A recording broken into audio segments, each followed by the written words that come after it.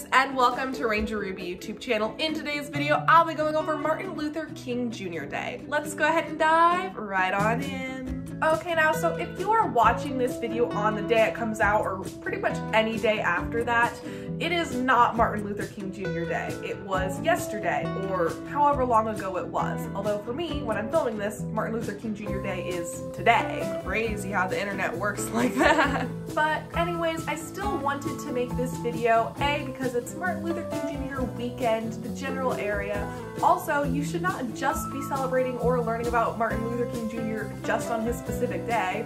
It can be any time of the year, any day, really.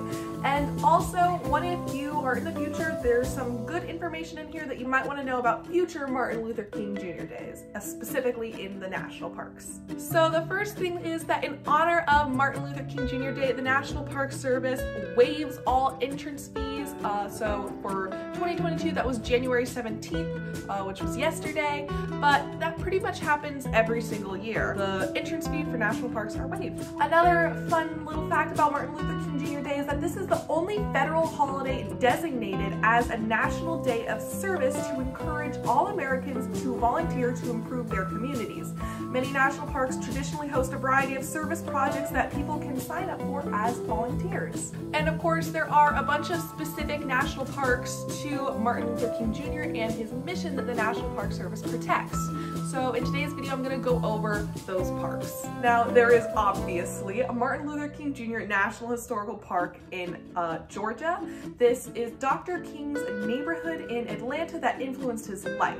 And you can visit his birthplace, home, church, and burial site. Then in Alabama, there's the Selma to Montgomery National Historical Trail, where you can retrace the footsteps of the 1965 Voting Rights March led by Dr. King on a 45-mile-long trail. Also in Alabama, there is the Birmingham Civil Rights National Monument. You can visit the places where Dr. King and his fellow civil rights activists coordinated a nonviolent campaign to end segregation. And then there is the Lincoln Memorial. Even though this isn't directly related to Dr. King in its founding, this is where Dr. King delivered his iconic "I Had a Dream" speech. And similar to the Lincoln Memorial, this is also in Washington, D.C., but this one is directly related to Martin Luther King Jr. There's the Martin Luther King Jr. Memorial, and you can visit this, and it has the Martin Luther King Jr. statue and memorial. So all of these sites celebrate Martin Luther King Jr. in some way, and you can visit them anytime. They are a National Park Service site, and they all tell his story as well as the stories of others who helped in the civil rights movement. If you would like to find out more info, I'll leave a link to all of the things about Martin Luther King Jr. Day in the description down below related to the national parks, and also a link to some Martin Luther King Jr. specific related sites.